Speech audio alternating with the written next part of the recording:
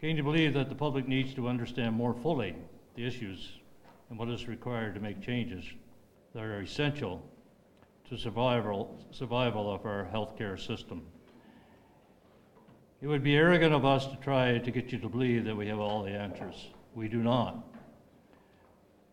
What we do have is a clear understanding that there is no single simple fix to such a complex problem, and we'll outline the issues as the evening goes forward. First, we're going to have Richard Saillant. Richard is an economist and academic here in New Brunswick, who is an expert on healthcare, our subject for this evening, and we'll invite him up to do his presentation. So here is Richard Saillant. And I believe that we're on the cusp of great change in this province. So it's a bit the same kind of situation that we face in New Brunswick. If we want to maintain healthcare and the public services that we have as they are right now, there are some things that are going to have to change, and not just within this province, but also in terms of our relationship with Ottawa. We start with good stuff. We start with the fun part. And the fun part to me is, I realized talking about New Brunswick's demographics for the last 5 years is that people tended to see me as the prophet of doom and the guy for gloom and doom and the neoliberal who just wants to cut. So now when I start my presentations, I say that, and this, I'm not saying that with tongue-in-cheek, I'm saying this seriously. Population aging, which is the topic of my conversation here tonight, is the single best thing that's ever happened to us as a society. Aging is a luxury or a privilege that is reserved to those who remain alive, okay? So at the turn of the 20th century, the typical Canadian, or Westerner for that matter, did not live well beyond, could not expect at birth to live well beyond the age of 50. For the longest while, we never made any progress in terms of our life expectancy. And then all of a sudden, life expectancy went through the roof. From 1900 to 1950, life expectancy expanded from 50 years old to 70. Basic stuff. It's not technology yet. Technology comes in later. Providing people with 3 basic things: cleaner air, safe drinking water, safe food.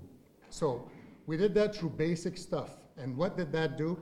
Well, the basic result from that is that infant mortality, which was a curse afflicting parents from times immemorial. Times immemorial, 1 out of 5 children would not live to the age of 5. About close to half, I think it's 1/3, or close to half or something like that, of annual death were children below the age of 5. Why? Because of infectious diseases carried by water, air, and food.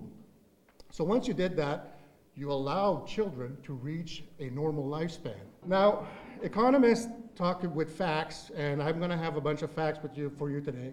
And these facts tell a story, and it's important to tell that story. And what you see there, the base of the pyramid is obviously the baby boom. In Canada, the baby boom lasted. There's 3 countries that had a baby boom: Canada, Australia, and the United States. We tend to think the baby boom is a Western phenomenon. Everyone had a baby boom. That's not true. Western immigration societies had major baby booms. So Canada was part of that, and what you see there, New Brunswick, by the way, had one of the strongest baby booms in all of Canada. 2 reasons mainly for that. The first one was a more rural province, and rural areas tended to have more kids, but the second reason is that we had a strong proportion of Catholics. So what you're seeing there is that the base of the pyramid is moving up, and now baby boomers in 71 were between the ages of 5 and 24, and now they're between the ages of, unless I'm wrong, it's 54 to 73. That's the top of the pyramid, and it's moved up, okay? So the typical New Brunswicker now is 46 years old. Now let's think about that for a minute, what it means. 46 years old, we can talk about improving birth rates as much as we want in this province. But you have to remember, the typical female is 46. 70% of adult females in New Brunswick are above 40, okay? So we can improve the fertility rates maybe, but the birth rates is gonna be hard because we're gonna reach the age of 50 soon unless things change. So unless we have immigrants who tend to come with, they're much younger, don't expect the birth rates to go up. One first point that's really interesting to note is that 20 years ago, there was no age differences among regions. All regions were more or less the same median age, 36, okay? Because baby boomers were still in those age groups. So the bulk of your population was in the center. 20 years later, the typical person in northern New Brunswick is above 50. Okay, so we make in northern New Brunswick is 42% gain in 20 years. In the rural south, just to show that it's a rural urban thing, in the rural south, the gain is 36, and in the urban south, the gain is 22. A typical person in the urban south is about 42, 43. In Dieppe, it's 39. What you see is that in barely 20 years, the north has lost 46, I believe, 46% of its youth. 46. Think about the future pool of nurses for Francophone parts of New Brunswick, okay? That's the main pool. That's where the bulk of the population is. The population is aging across Canada. We have more seniors. Across Canada, we have more seniors. The share of seniors as the overall population, that's the different thing. Things can happen that are going to change New Brunswick's trajectory. And now I can talk about something else in the future. There's two ways to grow an economy. Economists will tell you that economic growth is a complex phenomenon, and in detail, it's very complex. But when you're looking at the bigger picture, there are two ways to grow an economy. The first one is to grow the number of workers, and the second one is to grow the value of what every worker produces. Look at the progression of New Brunswick and Canada. That's 1977, and that's 2007, 2008. I spoke about New Brunswick going through a breakdown, if you want, in 2008 with baby boomers retiring. The number of workers has gone down since 2013, about 10,000, 11,000 since 2013. In 2015, we had a drop in the exchange rate, a drop in interest rates, a drop in the oil prices. That's supposed to stimulate your economy. In the past, it would have made the economy grow by about 3-4%. What we did is barely 0.9, 0.8%. And now we're down to 0.1 in 2018, at a time when the rest of North America is growing quite strongly, okay? We're at the tailwind of a business cycle, but the economy is still growing. It was still growing, but not in New Brunswick. Immigration is the only source of labor force growth across Canada nowadays, only, okay? New Brunswick's labor force growth is the only province that declined, the only province that saw a decline over the past 10 years. With a population that's aging, you should expect New Brunswick to hire more workers in healthcare and social assistance. Social assistance includes nursing home workers, okay? What we thought would happen in terms of number of people employed in healthcare and social assistance to grow, that's what happened. It's logical. I would tell you that so far, population aging only played a minor role in New Brunswick's fiscal deterioration over the past 10 years. So Nova Scotia is aging just as fast as New Brunswick. So if aging was the only reason, then you'd probably not see such a stark difference. So when the Harper government vacated room in the goods and services tax, it went from 7 to 6 to 5%, Nova Scotia scooped it up in 2010 by increasing its provincial sales tax. Just that, it's easily $2 billion that were not put to the debt in Nova Scotia. Second element, in terms of difference between Nova Scotia and New Brunswick, is that New Brunswick, once what we call the Great Recession and the major trigger, the financial crisis, we used it as an excuse to spend our way to I don't know where, okay? Main driver of New Brunswick debt over the past 10 years was not deficits. It was borrowing to invest on all sorts of capital projects. In New Brunswick, we can't talk about the economy, you can't talk about healthcare, you can't talk about public finances without talking about Ottawa. Simple as that. For every dollar that New Brunswick sends to Ottawa, it gets 2 in return. So what I'm saying here is that you cannot look at New Brunswick's fiscal situation without looking at federal transfers, and they've been much less generous over the last 10 years or so than they were before. This is an important point because you can't talk about the future of healthcare without understanding where federal transfers are going. My argument is that without a further reinvestment from Ottawa, healthcare as we know it, free, universal, in 10 years from now will not be sustainable. I say 10 years, it can be 8, it can be 12, but it won't be sustainable. I think that Ottawa's got to re-engage, and dramatically so. Now, real per capita provincial health spending, Canada, New Brunswick. This is an important chart. New Brunswick and Canada track each other closely. Why? fundamentally because you don't live on an island. Resources are available, but they're mobile, and provinces compete for resources. It's just normal, okay? Historically, healthcare has grown at a very fast pace. There was a lull in the 1990s when Ottawa tried to balance its book off the backs of the provinces, and then we reinvested at the fastest pace in the history of CIHI data. And then after the Great Recession, everyone went through hard times for a variety of reasons, and we slowed down considerably. In fact, we slowed down very sharply, which means that real spending in New Brunswick has gone down sharply on an average annual basis over the last little while until recently. New Brunswick, facing a dire situation, managed to lower its spending considerably compared to previous years, even more than Canada, but now it's re-engaged and it's spending at about the same pace as the rest of Canada.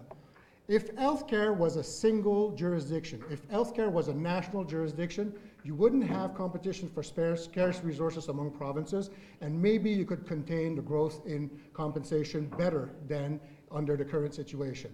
But under the current situation, a lot of provinces, poorer provinces, have a choice between seeing its ability to attract future professionals deteriorate considerably at a time when its needs are growing fast, or compete, okay?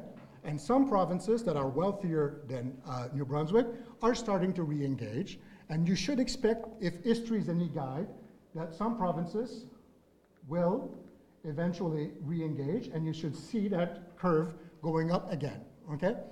So that's the reality that New Brunswick faces. It would be nice to say that we live on an island and we're just going to freeze salaries and wage and conditions and nothing's going to happen because the borders are closed, but that's not the way it works. And if you want to maintain quality healthcare services, New Brunswick's going to have to keep up, or I don't know. Now, when you slow down spending very considerably, it has an impact, okay? It truly has an impact. And in New Brunswick, you can see that it had had an impact in terms of finding efficiencies at the outset, at least. If you look at Vitalité, Horizon, the total number of employees, despite the fact that our population is aging and that our needs are growing, the total number of employees based on annual reports is going down, has gone down. I'm not saying it's going down now, but it's gone down over the past 8 years. And maybe some of that was efficiencies. Now it's probably that you can't find the workers anymore. But for a while, when spending went lower, that you had an adjustment and the number of employees went down. But it's not the only thing that changed with the spending reductions over the decade. The other thing that's changed is let's call this indicators of healthcare quality maybe, or not quality, but timeliness of mostly elective procedures.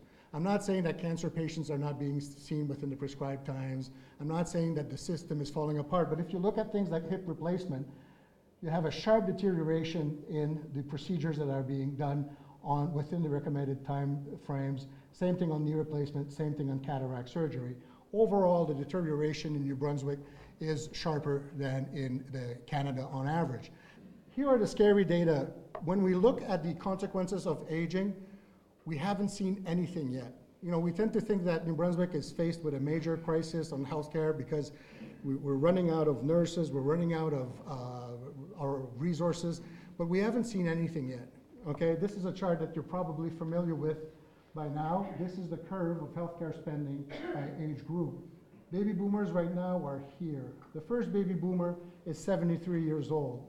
Health spending at the age of 65, based on the data from CIHI, is about $5,000 per person, a bit more than $5,000, and when you end up at the age of 85 or so, it's about $25,000. So it's about 4 or 5 times more. Now, our baby boomers are here, so they haven't moved there yet. And much of this is inevitable. Like, a lot of people are gonna say that, well, we just need to figure out ways to be more efficient. But some of this is simply that we're gonna have way more seniors coming into the system. Not all seniors are sick, not all seniors need care. But the unfortunate reality is that the older you are, the higher the rate of mortality within your age cohorts, okay? And in New Brunswick, chronic diseases, Stefan's gonna talk about that, chronic diseases are an important factor. But the last months, last year of life are very expensive for the system. I don't want to go into ethical issues about the last year of life, but that's why you're going to see a major growth in healthcare spending as baby boomers go through that, because we're going to have a lot of baby boomers age 65 plus. New Brunswick is going to be much higher than in the rest of the country.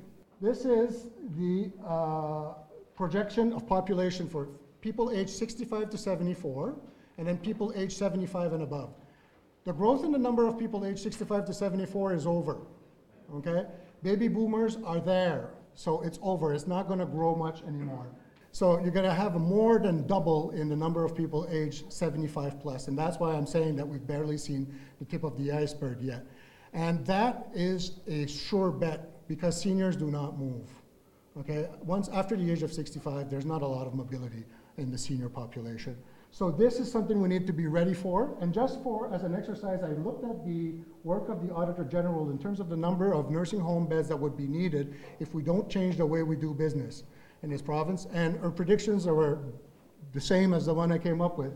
It could grow from around 5,000 right now, I think it's a little lower than that, to about 11,000 in 20 years from now.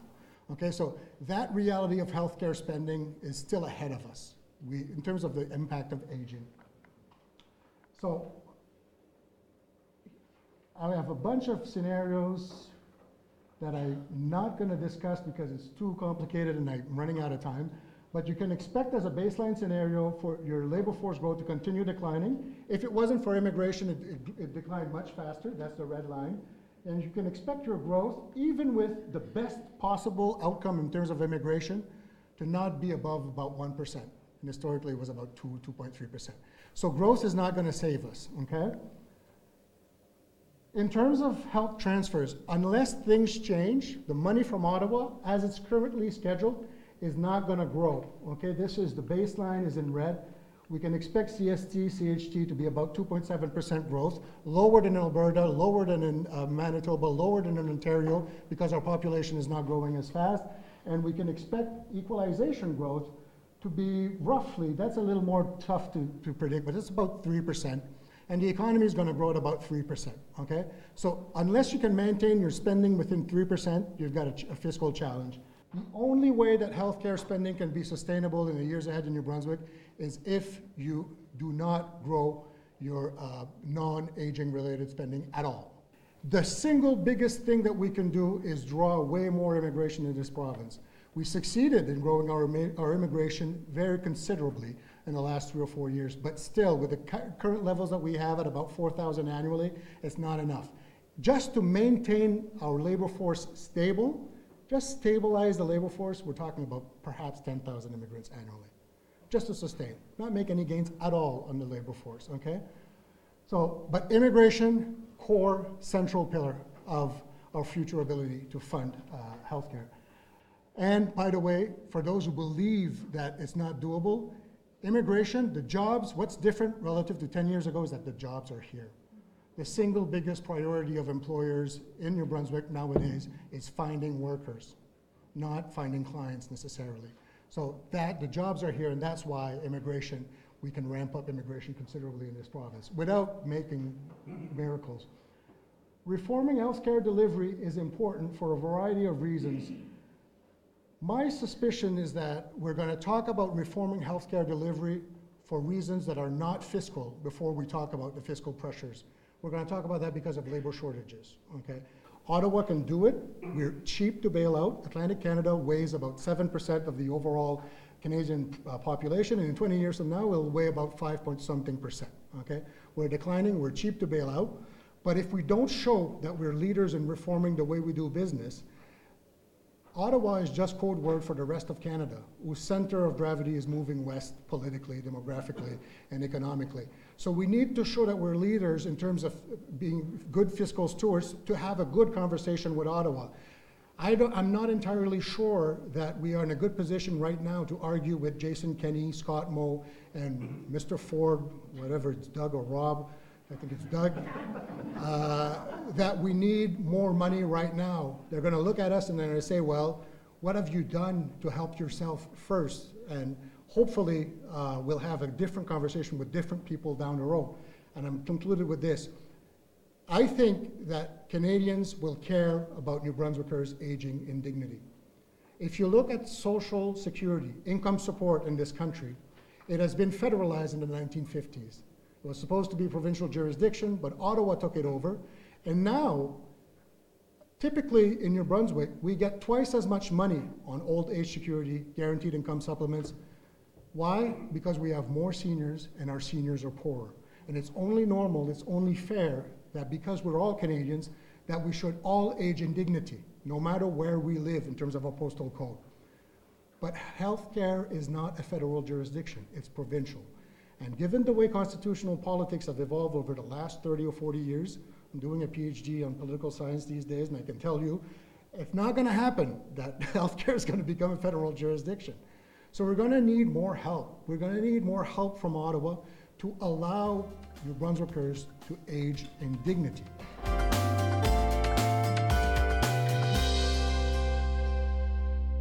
Next, we're going to have Stéphane Robichaud, who is the CEO of the New Brunswick Health Council, an organization he's been with since its founding in 2008, and he has lots to tell us. So everyone, please welcome Stéphane. What we're facing is simply the results of the decisions we've made over those decades. So it's not like everything's fine and we're living a crisis. We've actually delivered where we're at today.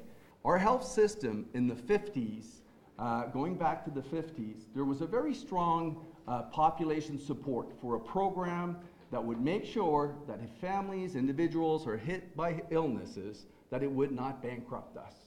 Countries around the world were going through the very same types of debates.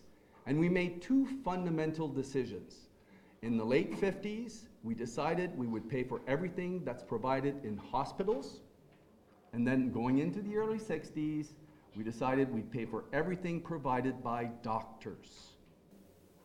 So no surprise today in the Canadian environment that we talk about hospitals and doctors.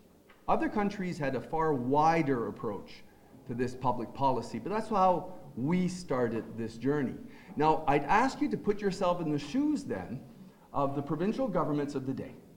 This decision is made, all provinces has got to move forward, and we're going to pay for what's done in hospitals. So if you kind of think about the beginning of that period, and interestingly, our current health minister is related to the premier of the day, and there was a lot of debate about what's this going to cost and so on and so forth.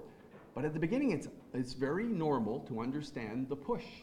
We needed to make sure we're covering the whole province. Okay, so there was a push on hospitals and making sure they're everywhere. And it's not by surprise that we have many hospitals named by religious groups, because they're the ones that mostly were managing this at the time, and municipal groups and so on and so forth. The government was taking over this.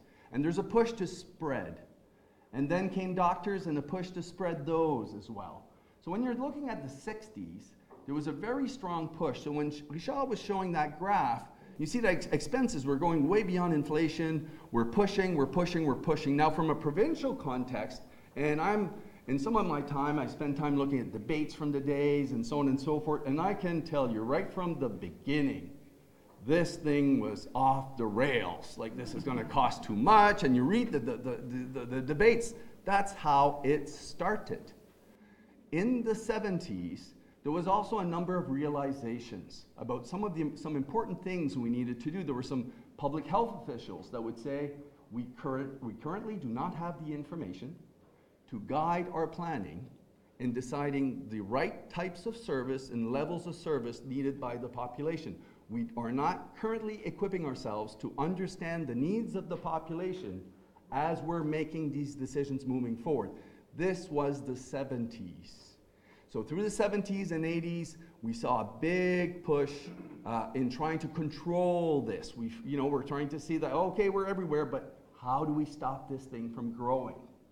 Come the 90s, the idea at the time was restructuring.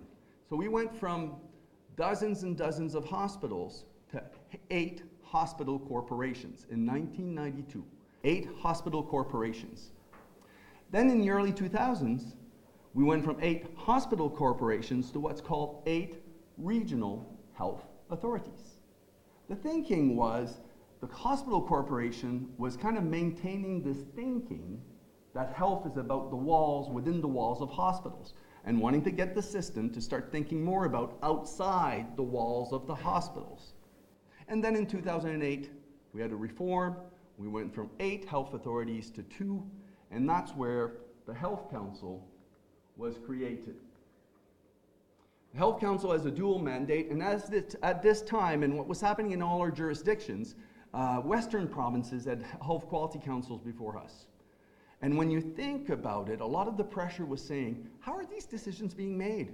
And we need to have better information. And the public has a right to be informed. But those making the decisions aren't necessarily informed on the decisions they're making, because decisions in healthcare is a power game. Doctors, nurses, I can go to the list of professions, then go through diseases, then go through jurisdictions, parochialism, North, South, English, French, whose turn is it now? Okay?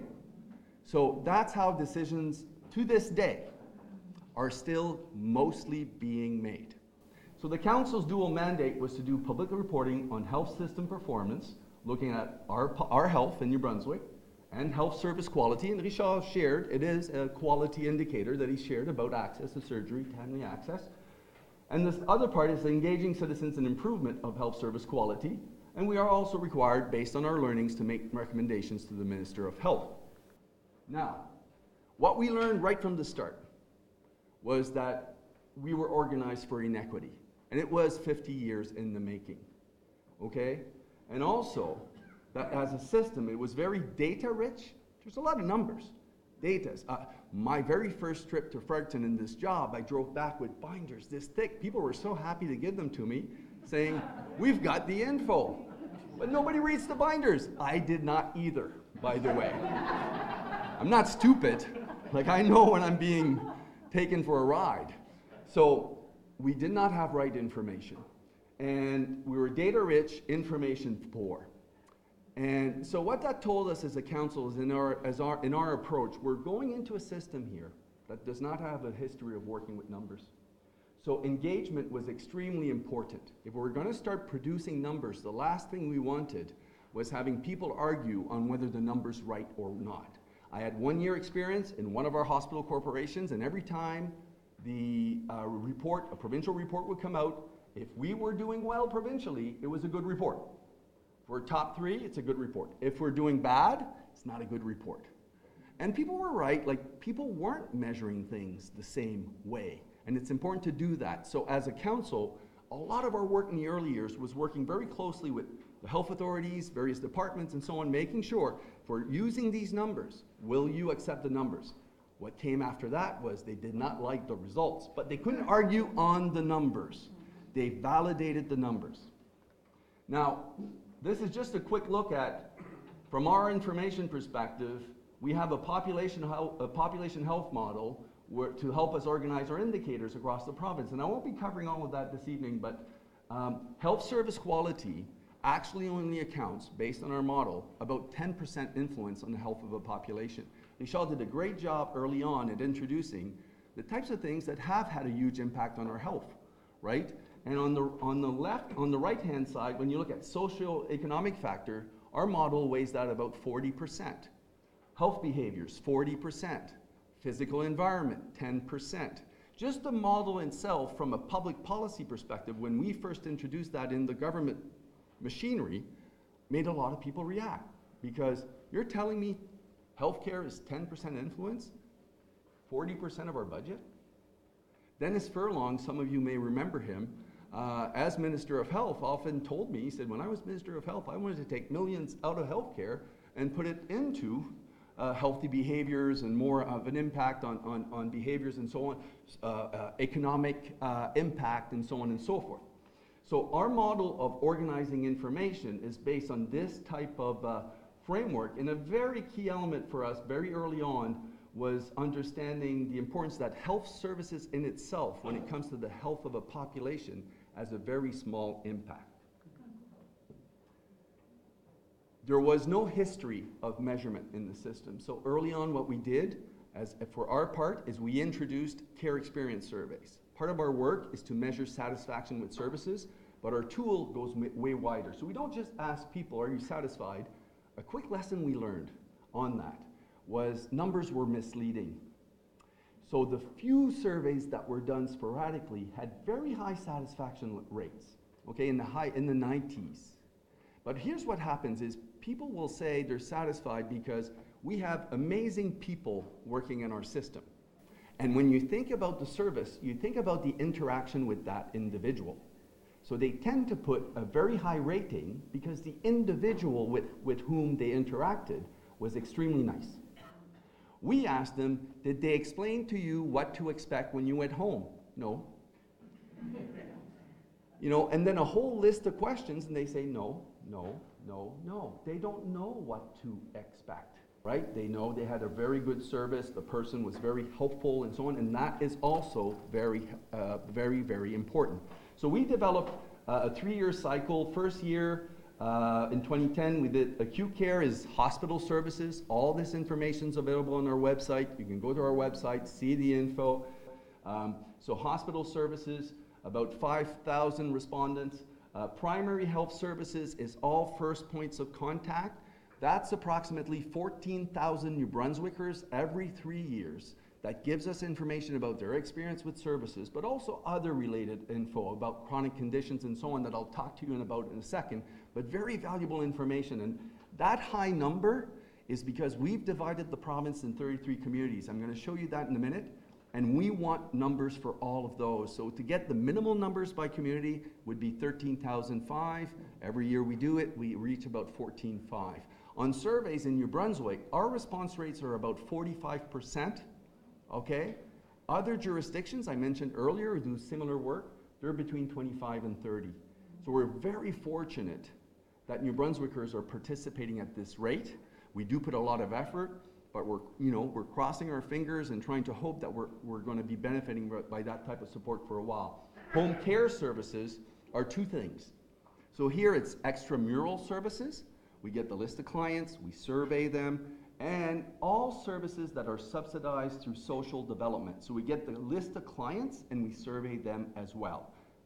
All of the survey results are all available on our website.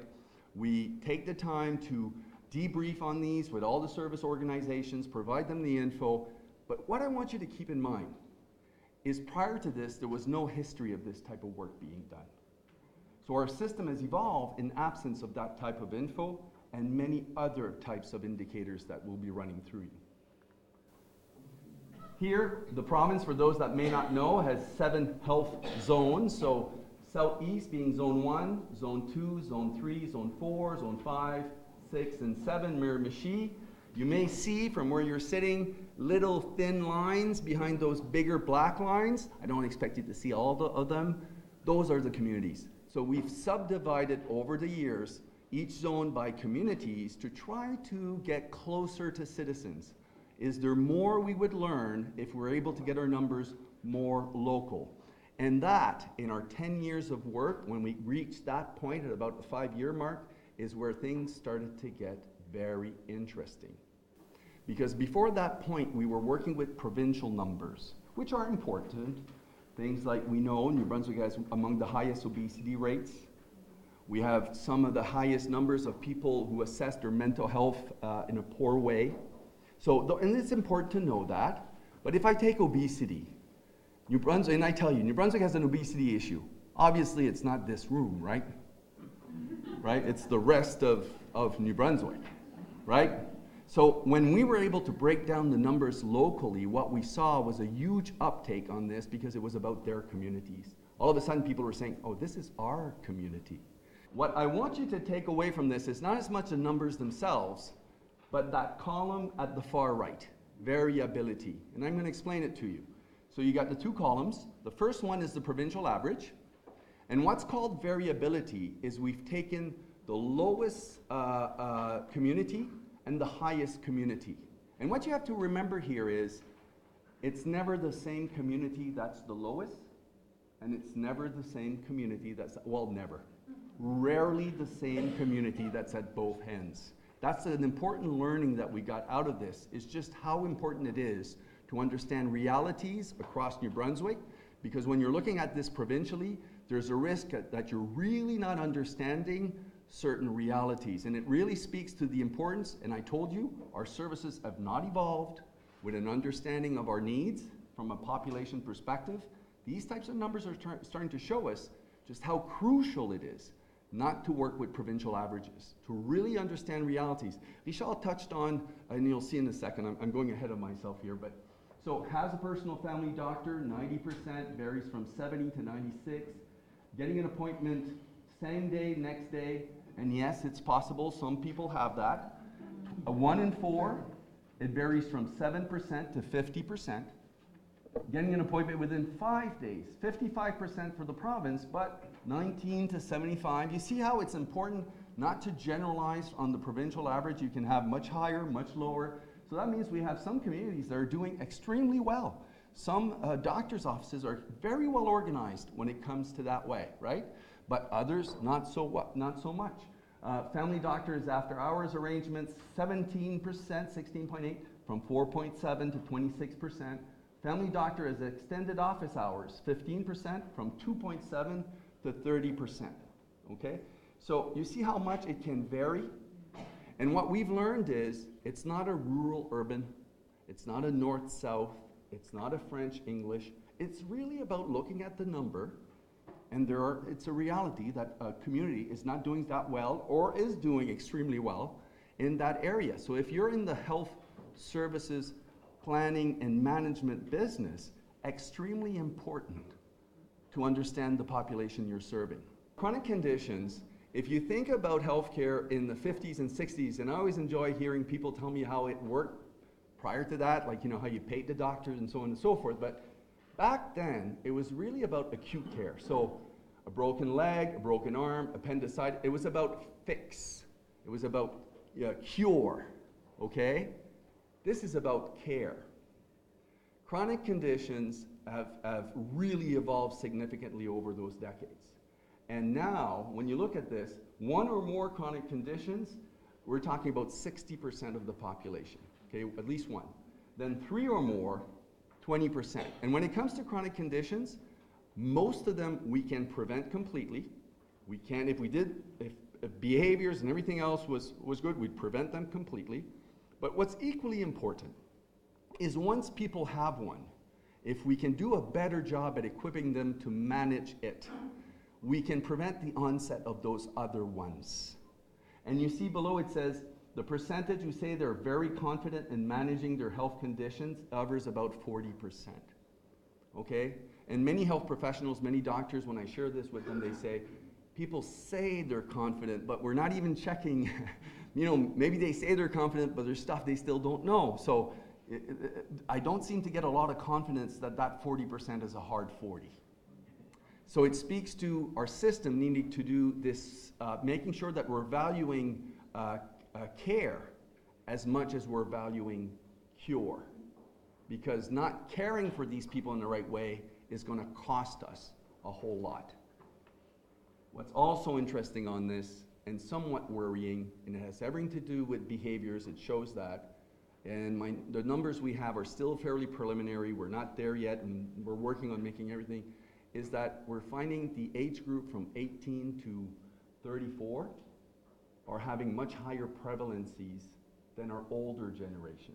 And when you think about that, those 65 now are probably less influenced by the sedentary and the types of foods and so on than that group. And we're seeing an onset of chronic conditions, much more important, that younger group, which really worries me, Rishal, because 30 years from now, they're going to be the 60 years old, and if they already have those diseases now, imagine how bad shape they'll be 30 years from now, okay? Increase in people with 3 or more conditions. So of the percentage of those with 3 or more conditions, the increase between 2011 and 2014, it's not changed a lot in our numbers since 2014, but as you can see, Campbellton at 5.6%, Edmundston right nearby, 0.3. So there's something around the behaviors, there's something in that population, needs to be understood. And you can see how much it varies. The central part here, 5.6, 3.8, 2.5, seeing a higher increase in those chronic conditions. Okay, so chronic conditions, a very important element to be looking at. Here's an example of a tool. When we work with these types of numbers, and this was around heart and stroke. So what you've got here is a tool, and you can't see it very well, but you can get it from our website, and you can get all of the communities are listed. But very simply what this is you've got a list here of risk, associated risk, having hypertension, having diabetes, had their blood pressure checked in the past 12 months, had their cholesterol checked, whether they're obese, and you have the New Brunswick numbers. On this side is a list of communities with the little dots are simply whether they're above the provincial average. It's to help from an identification, from a prevention perspective, of where these communities could focus, okay? So when you see here, and you can't read this, but the first two are Campbellton and Niguac, and they both have 6 dots where they're higher, or it speaks to an area where they need to focus on compared to the New Brunswick average. So an example as to how, with a better use of this type of information, we can get much better at focusing our energies and based on the realities of the communities, because not all communities have the same realities. This was extremely well received for those working on heart and stroke, and again, available from our website, and you can have a look at the list of communities. Here's a quote, and I'm going to read it out, okay? I'm going to read it out. It says, somehow, the value system of the healthcare organization will have to be revised so that the care of the chronically ill will be seen as rewarding as the cure of acute conditions. The need for the revision of this value system is already pressing and will become more so as the percentage of the aged in Canada's population increases. Does that sound like tonight's conversation? We're 2019. Anybody want to guess where this comes from? 30 years ago? 1974. 45 years ago, the Marc Lalonde report, A New Perspective on Health of Canadians, a working document. How does that make you feel? I'll tell you, in my job, it tells me I have a tough job ahead of me. I feel tired right now. I was saying to people this evening, I feel like I'm repeating myself over and over and over. Well, 45 years ago, people. 45 years ago, okay? And Richard, if anything, has told us just how much urgent this is. But if you pick up that report, I think you'll find it an interesting read. Ken was one of those who suggested I read it 10 years ago when I came into this job, I believe. And I found it, and I just took it out recently because I do that from time to time, you reread some stuff. And I found it really interesting as I was looking at tonight's conversation, 45 years ago. We have a system that's very focused on equality. So equal distribution. That's why I started earlier by talking to you a little bit about the history of the system and that push of being everywhere and where everything is. So we're really equal focus, which is very different from equity focus. And I like that image because the image means that in order to achieve that, you've had to appreciate the reality of each individual and look at what each individual needed in order to have equitable access to the same types of outcomes, okay? Currently, we treat you the same whether you're sick or not.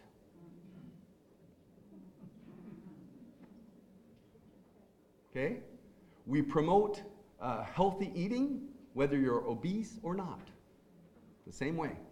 Jeffrey Simpson wrote a book, Chronic Conditions, Dragging Canada in the 21st Century, and I asked him this question directly as to what he had learned going around the world, because here, as I'm doing citizen engagement, people really believe we got to get back to prevention, and participation was the big thing everybody was saying. You remember the 70s, the 80s, participation, and so on.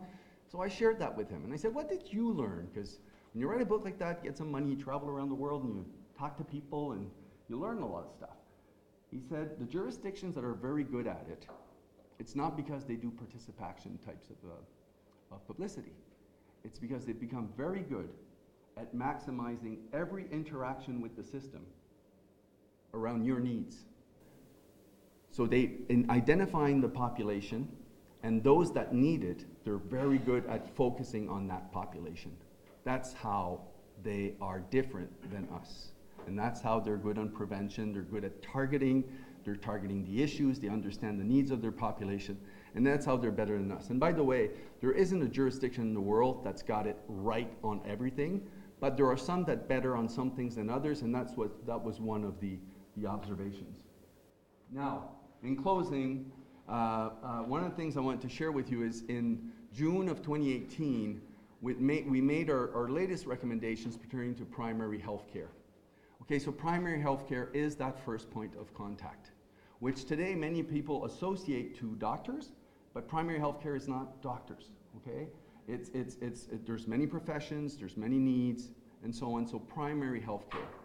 The very first thing we identified in the first paragraph, and we had a lot of thinking around this, and people have got a lot of ideas, and people talk about EMRs and a whole bunch of stuff, but we look at it from a performance perspective and performance improvement perspective. So when I look at this, I go, how are we setting ourselves up to improve? No one currently is responsible for primary health. I will repeat, no one currently is responsible for primary health, okay? You have people responsible for segments. Someone manages Medicare. Somebody manages the recruitment. Somebody manages, A year ago, a year and a half ago, you had a doctor here who was in the media. She was closing her clinic, worried what's going to happen to my patients, and so on and so forth. Reality is no one's responsible for the Fredericton area. No one's responsible. So that first element was to say the minister should instruct the department and the RHAs to develop an accountability framework for which the RHA should be responsible for and the management of. And we call it an accountability framework because it's not a thing of closing the lights on Friday and on Monday everything's solved. But we have to start looking at that accountability and making sure that for each part of New Brunswick it is clear who is responsible for understanding the situation, the very first point. The second element we said was we have to do better at establishing targets. And we provided examples. So the ability to be seen by one's primary health care provider. And when we're talking about the future, we never say doctors, we say primary care providers. Because the future has got to be about, I told you, in Canada, we made two decisions. Hospitals and...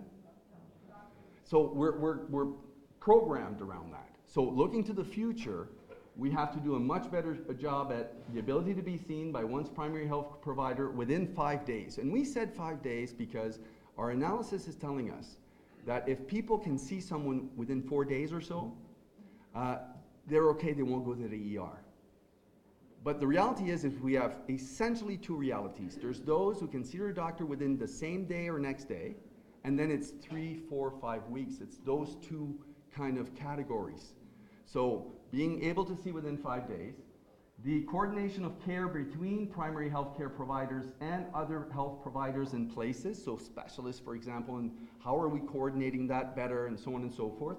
The quality of communication between citizens and their primary health care provider, big issue. The other issue to access that I hear by citizens is 1 issue per visit.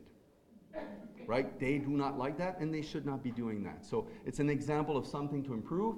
And the reduction of avoidable hospitalizations is because for chronic conditions, New Brunswick has some of the highest numbers of hospitalization rates because we have more people with chronic conditions, but also we don't do a good job at managing those chronic conditions, so those people are hospitalized for them. The third one, which surprised people, we currently don't know what we have when it comes to doctors. We don't know. That is the simple reality. We do not know. There's head counts. Okay, but we don't know. So people will assume right away where there's problems is because we don't have enough. But the reality is we don't know what we have. We don't have a good appreciation of how they're organized. And I'll give you a simple example. 2 communities each have 3 family doctors. One community, the 3 do 5 days a week of family practice. So they both have 3 doctors. The other one has 1 that does 5 days a week, and the other 2 are doing after-hours clinics, ER, and those types of things. Are both communities equally served?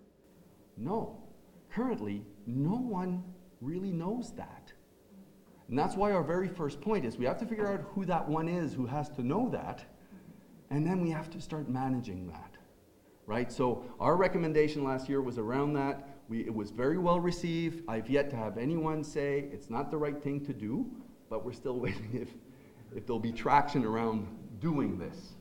So finally, moving forward, population health needs, health service quality outcomes, and available resources by zones and communities are all three information areas that currently we are not adequately using to guide our decisions. And I gave you an example when it comes to resources.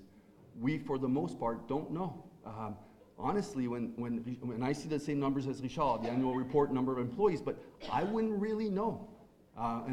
So we don't have a proper grasp of our resources. And rule of thumb in New Brunswick, we usually have more than the national average. Usually, I say usually, I don't want to generalize. There are some exceptions, but usually we have more. Okay, so we're not doing a good use of the ones we have. Second point is target populations, high users. I hear that about 5% of our users are using up about 65% of our resources. Ontario had a study looking at 1%, the one top percent of their users were using 33% of health spending. So imagine if we had did a better job at identifying these people, better understanding their realities, what's causing the issues, how can we improve the service to them? Is literacy an issue? Big one in New Brunswick. We give people pamphlets, but they can't read. Okay? So understanding the reality of the population we're serving, and it's a big job if you're looking at 760,000 people, but what if we got better at identifying these individuals and we improve things around those individuals? The benefits would have repercussions throughout the system. So that's my presentation. I thank you very much.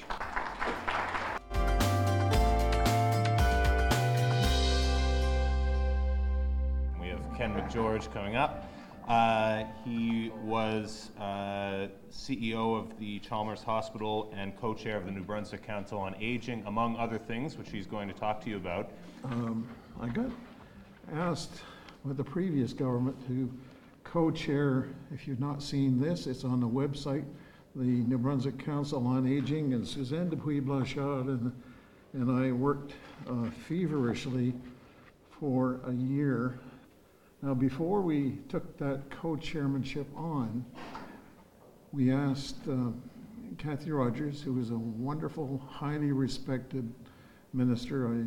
I've come to admire her a whole lot, but she said, yeah, my response to her was, look, every government for the last 20 years has created a report on seniors. That's just all part of the electioneering game, because it makes us believe that somebody actually cares. And so it's fashionable in every 4-year cycle to have a report on seniors. That's the way it is. This is an old sour veteran that's talking to you here. And so she said, look, we absolutely want change. We're committed to change. So sign on, please. So we did. For 1 full year, Suzanne and I, along with 17 other people, but Suzanne and I in particular, devoted 50% of a year. It was like another half-time job to co-chairing this council. And at the end of it, we produced a report which all the people in the system who were the recipients of the report looked at it and said, man, that's got everything in it that could serve as a basis for reforming not only just senior care, but healthcare generally, and if properly managed. Well, that was January 2017 when it was submitted, so what have you heard about it since? There you go. And so when Daryl said, I'm kind of wanting to do something, at least raise some visibility about some of the issues in the province, and he mentioned healthcare amongst many other things that are of concern to him, I said, sign me on. So what I'm going to share with you right now is a compilation of, he formed a little healthcare group within the coalition. And some of the members are here tonight. Jim Carter and Wally Waller and Jean-Guy Finn.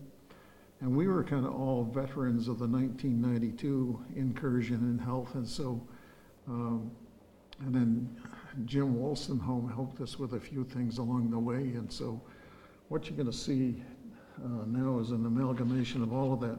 Now let me share with you, before we get into that, my own personal feeling about all of this and about the need for healthcare reform is based on 2 or 3 things. To begin with, I've spent 2/3 of my career outside New Brunswick, so I've had the pleasure of working in the Nova Scotia system, in the Ontario system for 20-odd years.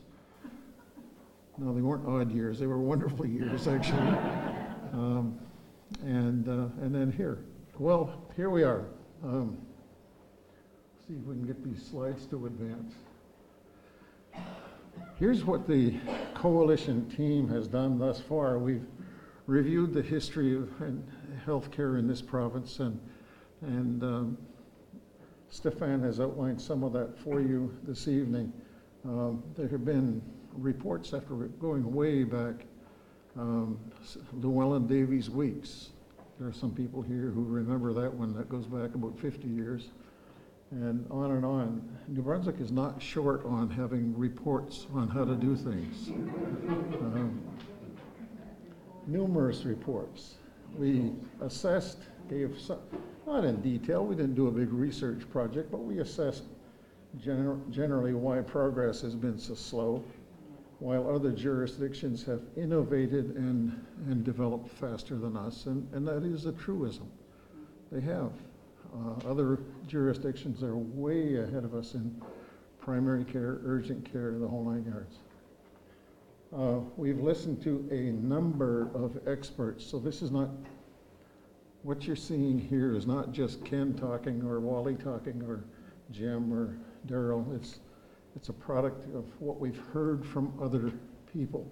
We hear about no structured urgent care network, and you see that.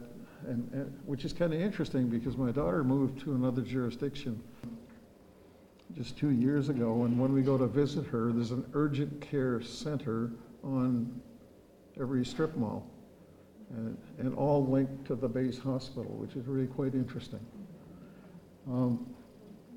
We hear about frail elderly in acute care beds, and mostly not stated in positive terms. We hear about the long waits for medical specialist services. Heard some of that at coffee break just this morning from some guys again. And of course the intermittent staffing crises. I remember the first in my own personal career, way back in 1970, I think, when I was in Halifax, being summoned to an urgent meeting to talk about, guess what? The nursing crisis. Couldn't hire, couldn't find them, had to make changes, all of this. So some things kind of never change. What government sees is service provision problems, of course, of all descriptions, wait times, duplication. The minister hears that all the time. They know, as I know and you know, that there is some wonderful care. It's not all gloom and doom. There's some great stuff that happens in this province. But we also hear about the competition within and amongst the nursing, amongst the professions, doctor, nurses, within. I did that 2-part series a couple of weeks ago on the nursing crisis, and was astounded in doing some of the research as to the infighting and the animosity and the stuff that's going on, that still goes on within the interest groups within that profession. And you try to find a solution when there's that level of competition and infighting. Boy, I don't know who's going to do that. It's going to take a Lee Iacocca or something. The alarming rate of growth of costs, of course, we've heard about. The interest groups calling for change. Every interest group that I've talked with, and I have physicians I have a few physicians still like me, and we stay connected, and nurses and everybody wants change. Everybody will acknowledge that we have got to do a better job, so long as it doesn't affect me. Governance, I sure don't, and there are others who've been part of our team and others that we have consulted with who feel like the governance structure for the health authorities and other elements needs to be at least reviewed. And of course, recurring health crises.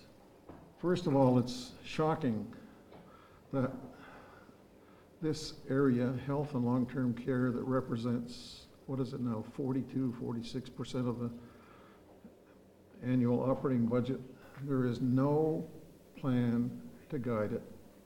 And Stefan made reference to that so eloquently just a little while ago. In 1992, when the hospitals were regionalized, that was thought to be, at that point, phase one of a several phase plan to creating a true health system.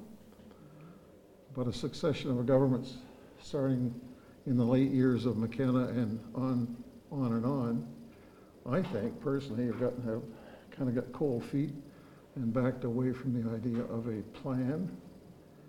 And so we have what you described earlier so well. The system is far too complex for simplistic solutions. Everybody you talk with has their silver bullet, if they would only fill in the blanks. The system is way too complex. Matter of fact, last year, when I was still living in Browns Flat and commuting into Fredericton now and again, I would have often a couple hours to kill between meetings, and so I'd go and sit in the legislature and listen to some of the silver bullets being fired around there, and it sure was not edifying, but it was entertaining. But I'd sit and listen to some of the comments being made, and I'd say, who in the world ever drafted that briefing note? So it's way too complex. Ontario saw that. Back to my friend Duncan Sinclair. Back in the 90s, when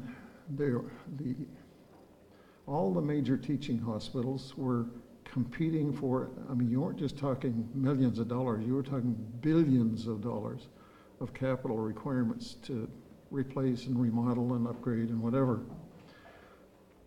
And Dunk Sinclair was chosen by the government to head up an external, what is called Health Restructuring Commission. And he led that commission for at least 5 years. And the purpose was to restructure the system and to create some order to these huge capital investments that were being proposed. But they had to get it. What they recognized was because things were so complicated, they had to get it out of the conventional civil service political milieu where people could research the issues, deal with the issues based on evidence, based on fact, without the worry of getting reelected next year. And therein lies the issue, in my opinion. So then the need for organizational culture change in healthcare. The system has been historically and still is very provider-centric, run for the convenience of providers, not necessarily for the convenience of patients. And in the long-term care sector right now, I'm overjoyed to know that there are a number of facilities that are really heavily into culture reform and creating a whole different approach to managing their facilities. And finally, I wrote on this in the Telegraph as well, the need for accountability for performance, care results, and value for resources provided. I had the pleasure a few years ago of attending a workshop that was presented by the Vice President of the American Association of Medical Centers. It was a collection of Mayo Clinics, Cleveland Clinic, Leahy Clinic, all of those high-end operations. And you might think, as some do, when you make reference to places like Mayo and others, that the difference between them and us is all about money. It ain't. Trust me, it's not. It's all about organizational discipline and engagement. Sure, they make a whole lot more money than we do, I understand that, but that really is not the essential ingredient. We believe that a whole new approach to running healthcare has got to be figured out, which starts with best practice standards and really meaning that. I mean, we give a lot of lip service to best practice, but it really doesn't show up on the street. We believe that centers of service expertise needs to be created. Horizon did a masterful job a few years ago of creating a strategic plan based on creating centers of expertise.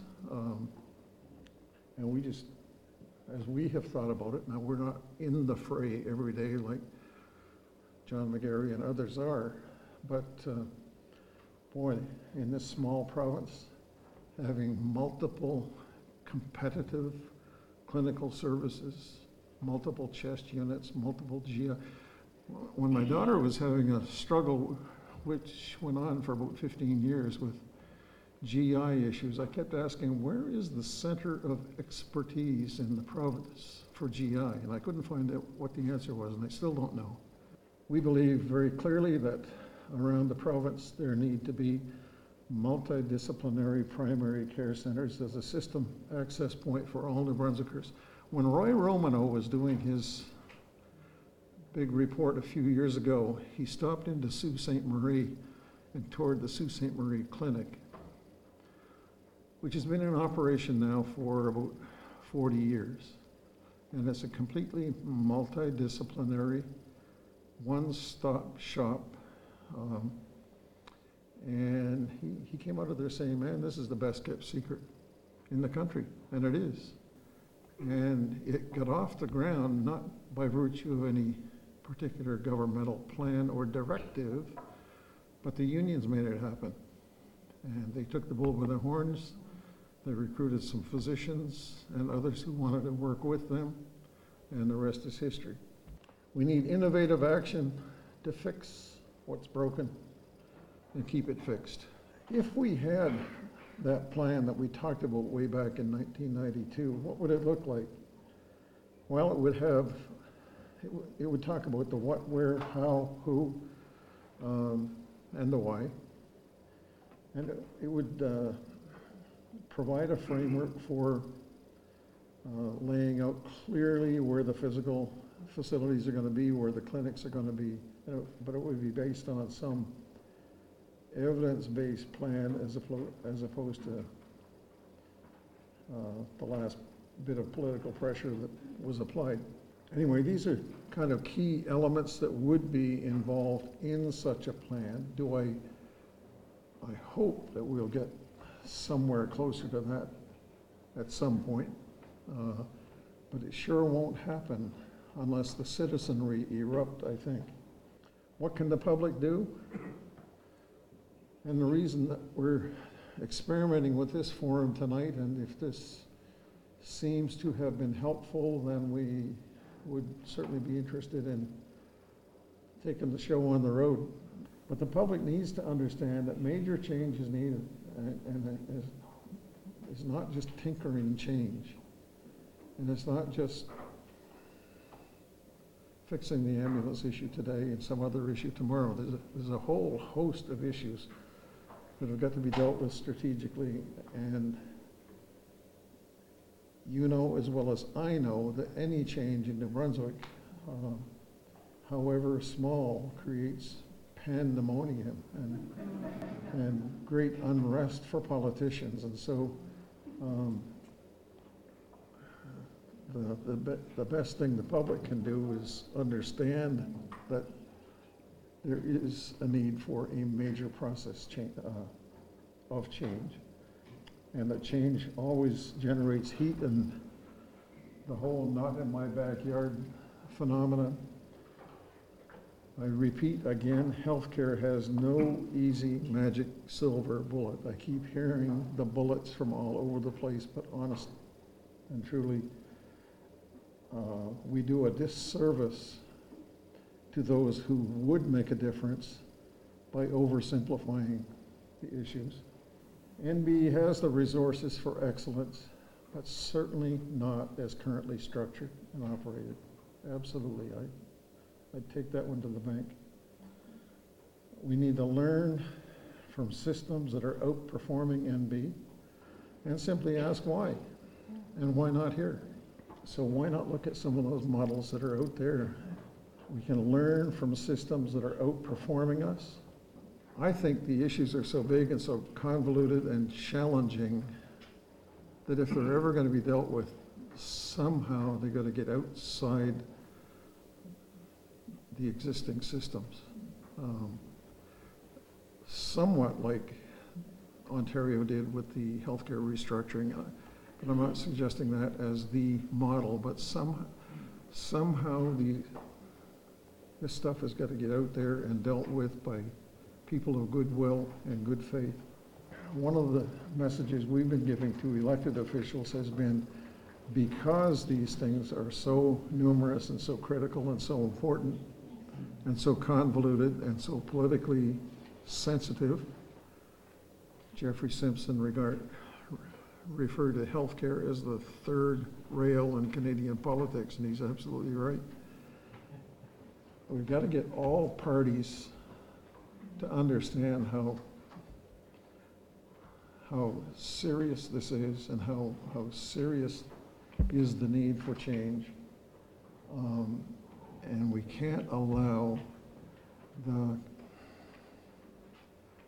silliness that goes on between parties over things that don't matter to prevail on this file. It's too important. And there we are.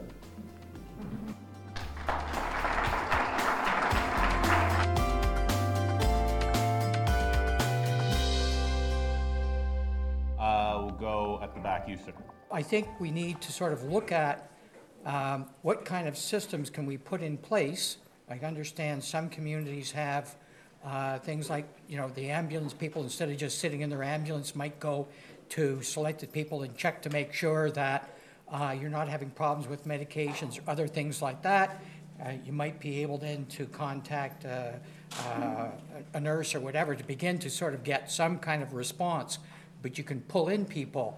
But we're still sort of very doctor-centric, health-centric. We're waiting for you to get ill before you actually deliver something. So I think we need to get beyond thinking of health in the silo of just hospitals, primary care centers, and look at how we can, in actual fact, set up community resources to minimize the need for that. On silos, being patient-centered, and the data issue. Just to share with you, one of the exercises that we're doing later in August, we're bringing social development, A&B, extramural, Department of Health, health authorities, and we've actually worked around the numbers, and it's a continuity of a conversation we had earlier this spring about the element as a system that we need to do a better job at identifying individuals. Who are these people? Right? And these people, and we're bringing the various stakeholders around the table so they understand in Miramichi, we're talking about 101 individuals. Who are they? What are their realities? Social development. What are your interactions with these people? What do we know about them? And how are we maximizing our current resources to ensure that we're not, duplicating our efforts and whatnot and so on. We were blessed with probably the best quality of life any generation has ever been given. and probably should be aware of that and help prepare what follows. So you start from the conclusion that Mr. McGeorge made, and this centricism. You look at the present structure and the present governance structure, and the statistics we are provided are mostly from the primary hospital, etc., healthcare system, existing healthcare system, and it does not focus on where we are now, immediately headed, because many of the healthcare services are provided by the social services department. So those are the notes I was writing in the first two presentations. The second one, when Stefan was speaking, my question was, and it's probably in comment form now, are we accounting health expenditures, or are we accounting for later life health needs, i.e. nursing home care, care which tends to be accounted for by social services department? And I made the same sort of note when Mr. Sayan was speaking. Health stats, do they include social services, which controls the nursing home expenditures? So it's just like a short circle, and that's the conclusion. It's really a question, and it has to do with our present structure is not going to provide the solutions. On new structures, being someone who speaks to people in all the jurisdictions on an ongoing basis, the general consensus when that movement of the early 2000s went, where everybody was going from X to X minus whatever number of structure, was people needed to take a break on structures. Structures deliver absolutely nothing. People do. So what we've not done is how we organize ourselves. We've not changed that. We've changed the structures, but we work exactly the same way. So we can absolutely make the current structures work. We just have to work differently, okay? I'm wondering how we can get more data and evidence from our health authorities, from our nursing homes. I read all of everybody's stuff. I even read Ken's stuff about the nursing crisis. So what can we do about that? Because here at the New Brunswick Nurses Union, we've been filing about 50 right to information requests over the last 6 months. None of that information is public. So how many people knew there was 4.5 violent incidents at hospitals each day in New Brunswick? When I read Stefan's stuff, I know all about how people feel about the food or the nursing care, but I don't know a lot about the nurse who's worked a 48-hour shift that same day, right? So what's overtime like? These are the types of data that I'm interested in, so how can we do that? Believe me, and where we started, we are data rich, information poor, but we have to accept that we've organized ourselves in such a way that we make decision in absence of that type of information. So it's that type of work. It's a long journey, and I know it's not addressing completely your point and the points about the staff information and all that, and it's all extremely valid. Communities have gone a long way at gobbing up our data. Communities, to the examples around health initiatives and so on and so forth, very quick to gob that. But our government structures, all of our departments, very slow to change because we've learned to work without the info. In this current political system, would you reconcile the fact that, of course, we're talking about healthcare, but healthcare is a portion of an economy. Healthcare is paid for by taxpayers' money, but it's obviously not the only thing that has to be paid for. So how do you reconcile then in this political system where we flip-flop governments for the last 20-some years, where even the electorate, you're not going to see results in a 4-year term, especially if it doesn't happen at the beginning of a political mandate. The electorate doesn't see something happen, so we flip-flop and we start over. The healthcare system, the voting cycles, how do you reconcile all of that together to give us the best healthcare? Political. Very first discussion of the council, how do we take politics out of healthcare? I actually participated in that conversation, but very quickly I realized we never will. To Lishal's point, never will. What we have to talk about is how do we appropriately include politics in healthcare? That's the discussion we need to have. And around that, what you have to understand when it's about healthcare is there's actually rules about the role of the minister, the role of the RHAs. That's why I'm suggesting we don't need to change structures.